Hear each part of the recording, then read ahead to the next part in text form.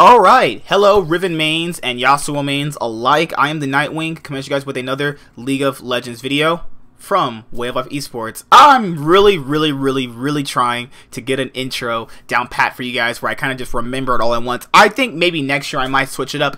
I don't know, but we've had the gauntlet matches kick off with Origen versus Spylce. Spylce managed to actually outlast Origen. It went to 5 games, very back and forth games. You have it where I said that, you know, Origen were going to have problems because of bringing in a brand new jungler. It's not because I was comparing them to TSM. What I was saying, it's the same situation, but this wasn't because, you know, obviously they weren't cucking their jungler. It was just more or less so along the lines of, this guy has never played in an actual competitive best of 5 with players that are literally 10 times better than him, and to expect him to actually, you know, outperform and be consistent in every single game was too much. And actually, he played relatively well. Well, his name was Zanzara, right? Zanzara, he played pretty well. I liked a lot of the things he did.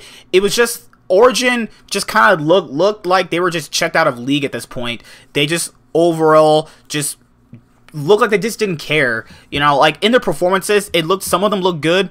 It really stood the test of time that Spylce went back and forth with them. Origen won the first game, Spylce win the other 2, and then Origen put on a pretty good performance with the Xayah, and Patrick Xayah put on an impressive performance. I thought Mithy played pretty well. Nukeduck and his Zed in game 5. See, I don't really understand why you would go with the Zed pick in game 5. It makes sense if you're actually going to do something in the early game, but in the early game, Origen didn't show anything to really fully, you know, thrust the Zed pick onto the Rift to the point where I don't think that it was the right pick for what they initially were planning on going for with their draft.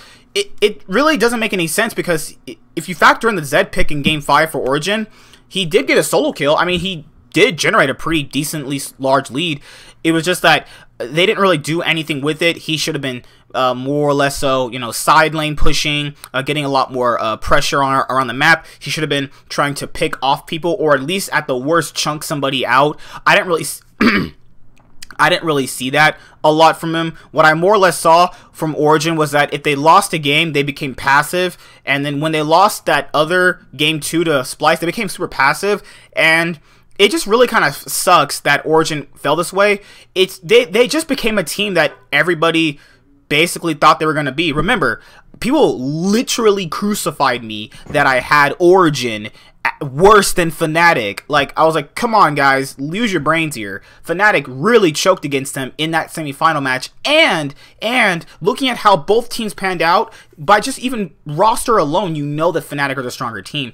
I think people just had way too much recency bias, obviously, that gave Origen a lot of leeway. They never really fixed any issues. It was just more or less so all the issues that they had before going to Rift Rivals, which is why I had them as the worst team, because they did not look good, but NA just looked that much worse. So Origen obviously didn't get exposed, so it doesn't really matter. And then once Rift Rivals was over and they came back and faced better teams, they got absolutely destroyed. So badly to the point they didn't even make playoffs. And this was their last chance of getting to Worlds, and they failed. And it really sucks, because I really wanted to see Nukeduck at Worlds. I really did. I really think he's a really good player, and it just sucks that he can't go. Just like the next person I'm going to talk about is Upset. Leading into the next games, Schalke and Spylce played today. Obviously, Spylce are going in as massive underdogs. Even hey, I'll eat crow right now. I was wrong. I thought that, hey, Schalke were gonna, you know, buckle down and beat Spylce 3-0, or I predicted 3-1, because I knew Spylce would get a game. I knew they'd get a game, but didn't happen that way. The reverse happened. Spylce ended up 3-0ing Schalke. Everything collapsed for it was really hard, because Trick and Ignar were playing Trick, Ignar, and Upset were playing pretty well. Odawamne was a non-factor, and Abadage, their mid laner, was a non-factor in every single game. The problem with Schalke is that Upset just can't carry. Okay, so minus Trick and Ignar, Upset can't carry 2 wards. He's basically carrying 2 bags of weight, and Trick is on junglers that really can't capitalize off any advantage. And then you're having Ignar and Upset who are playing really well, but if Kabe and Norskeren are so, you know, consistent in their lane that their overwhelming pressure is not going to overwhelm Kabe and Niski to the point where it's going to take over the game. I believe Upset can take over games, and so can Ignar, but it just won't happen against consistent players, because people who are better than certain players can beat those players, but if you have good players enough to the point where, like, you know, it's a wall, like, you just can't overcome them based on the fact that they're so good at what they're doing that it just makes you kind of irrelevant. That's what kind of makes it super hard for certain teams to actually do well. And looking at Schalke and just looking at how just dismantled they got, they let the GP go constantly, they let the Aatrox go constantly. Like, what are you doing? I feel like Schalke just mentally exploded. It's just the same thing happened last year. They lost to Fnatic in a final-esque type scenario. This season was different because they lost in the semifinals rather than the finals. Overall, same scenario pretty much. They lose to Fnatic, then they lose in the Gauntlet. This time, they didn't even have to face the best teams like Fnatic and G2 in the Gauntlet. They literally were facing worse. Schalke theoretically should have been the third team going to Worlds, but they're just chokers, and that it is what it is at the end of the day. And Spylce move on to face Fnatic, and now it's time to preview Fnatic versus Spylce. Alright, so I've been burned before, but I think that Fnatic are going to beat them so hard, it is going to make them want to be a play-ins team. Man, I'm talking trash right now. But, obvious G2 fan here, so I can get to do that. No, okay, sorry, I'm joking, okay. I'm really not joking, honestly. Like, what is there to say? You think that Fnatic, if anybody predicts Spylce to beat Fnatic, you're insane. Like, okay, if you pan out to be right, I'll give you credit. Hey, you called it. It's whatever. But you can't tell me that Fnatic are gonna lose to these guys after the insane series they've had against G2 and Fnatic.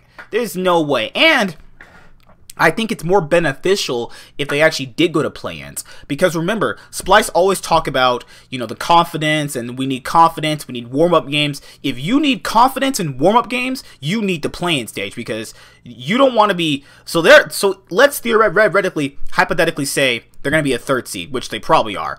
That means they're going to have a really hard group. That means they could have a group of, like, a freaking Griffin, and they could have a FPX, not Griffin. Yeah, you could have Griffin and FPX in your group. You could literally have those two in your group.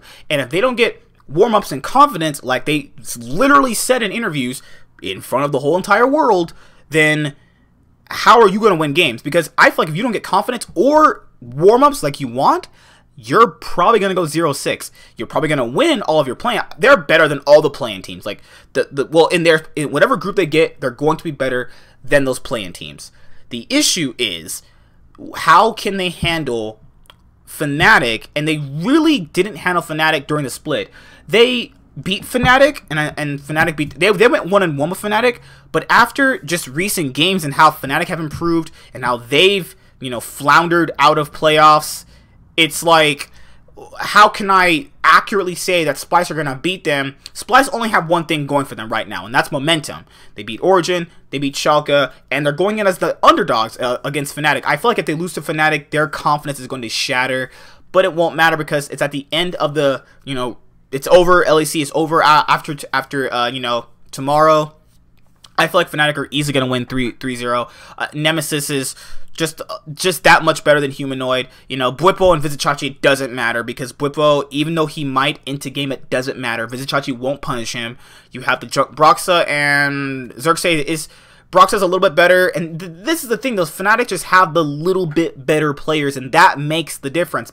Having that little bit of edge, even though you're not even the same team, is giving the edge to Fnatic, and that's not not even close to being a fanboy. That is just the facts. I just can't do it. So yeah, it's kind of the shortest preview for a game. It's like Fnatic 3-0. Like there's nothing else I'm gonna say. I think Fnatic can beat them in a game, and I wouldn't be surprised if Spylce brought them to 3 games. No, sorry, I wouldn't be sorry if Spylce brought this to 5 games because of their newfound confidence and their way of getting themselves to play back on stage. The issue is Fnatic just have the better players, and sometimes you might be good and consistent, but if this other team just has the better players, it always goes to the better players, and that's how history's always said itself.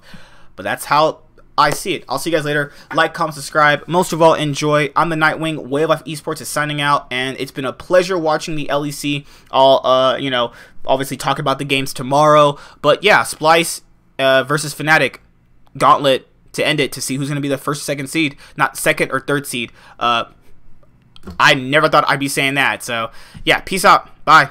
I'll see you guys later. Have a good day.